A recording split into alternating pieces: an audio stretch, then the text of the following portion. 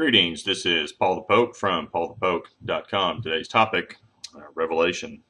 Sardis. Hey, remember me. It's Jesus talking. Scripture references out of Revelation 3, verse 3, part A. Remember then what you have received and heard. Keep it and repent. And a lot of verbs, and that's going to be the focus of this discussion this morning. Remember then what you received and heard. And there are three verbs in the initial part of this verse, and this is an appeal to mental faculties. One, remember or keep this information in your brain. Don't forget it. Second, the believer in Sardis received, or lambano in the Greek, and lambano means to take without the notion of violence. To take what is one's own, to take to oneself, to make one's own. So it's to claim, procure for oneself, to associate with oneself as companion or attendant. And so when you're hearing these, be thinking about what it is we've been given. And the idea is a person has taken possession for themselves, and it does not need to be done again. So it once and for all. So you took once, and the item belongs to the individual. And the procurement has binding results moving forward into the future. So what is claimed is eternal. And lastly, the information was heard. The person understood what was being said. There was consideration of the message. The message was received and comprehended.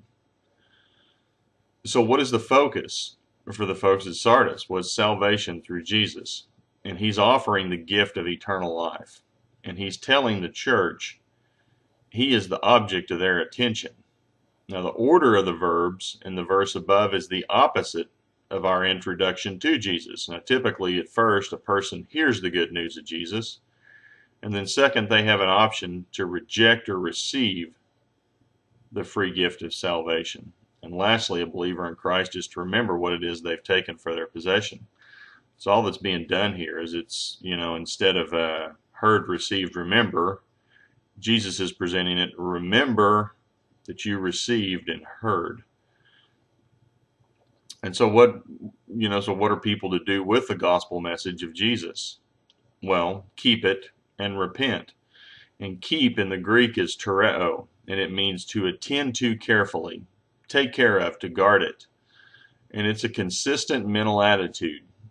And keep, or tereo, is a present tense verb in the Greek, so it means to continually keep, always keep.